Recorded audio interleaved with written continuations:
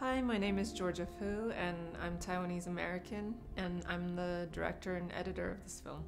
Phillip and Prabal were super open and generous. It was truly inspiring to see how much they worked for and gave back to the Asian American community. And on top of that, it was also really inspiring to see two artists within the same field supporting each other, uplifting each other, and it really showed me what community meant. It was important for me to make this film because I wanted to have this opportunity to have this really great, meaningful dialogue with these two artists from the Asian American community.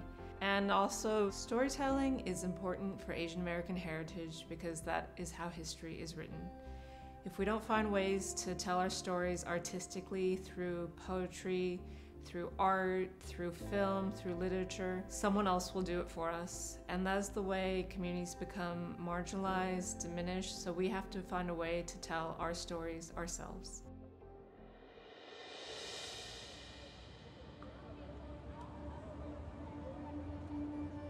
My name is Phillip Lim. I am a fashion designer and co-founder of the brand 31 Phillip Lim. I am originally of Chinese descent.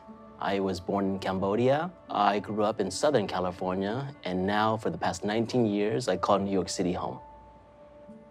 I'm Prabal Gurung. I'm a fashion designer based in New York. I was born in Singapore. I grew up in Nepal. That's where my family's from. I lived in India, London, Australia, and I came to New York. It's been, what, 20 years now? I don't know any other way to exist other than to be Asian American and with my community.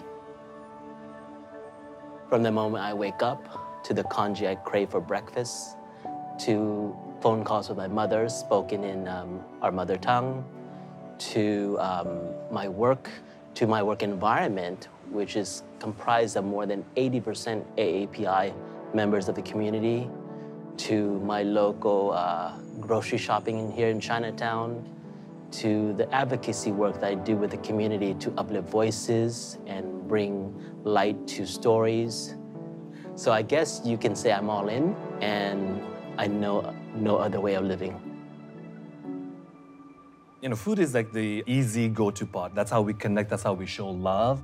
That's how we say we are angry or we love you or we are like, you're part of our family or you're not. But I think most importantly for me, growing up in Nepal and in India, where music is such a big part of our life and dancing, all that stuff, the food, music, everything, allowed me to become a dreamer and have the audacity to have the impossible dreams. When I started this profession and the brand about 19 years ago, there were always three questions that were in rotation. First one would be, do you make Chinese clothes? Second one would be, are dragons and phoenix a common motif in your fashions? Third one would be, how does it feel being Asian and in fashion? And I was quite taken by that because I've always been here. I grew up in America, even though I am of Asian descent. So I always thought that was annoying. And more importantly, I felt inside instinctually, this is racism, systemically racism at work. And my answer would be, you would never see my Asianness in my work. You would feel it. You would feel the value system. You would feel the respect.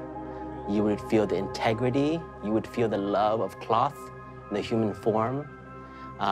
Once you put it on, you will feel all these things, and that makes it Asian. To me, courage is really having a clear understanding of who you are and being authentically yourself and unapologetically yourself in your full glory, and understanding that authentic self in your full glory is the biggest resistance to those people who want to put us in a monolithic box.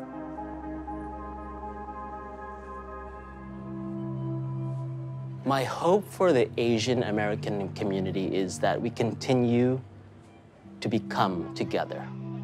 This community is comprised of so many ethnicities, generations, And I find that we have to have empathy for each other. We have to learn about each other's histories and share stories so that we can become stronger together.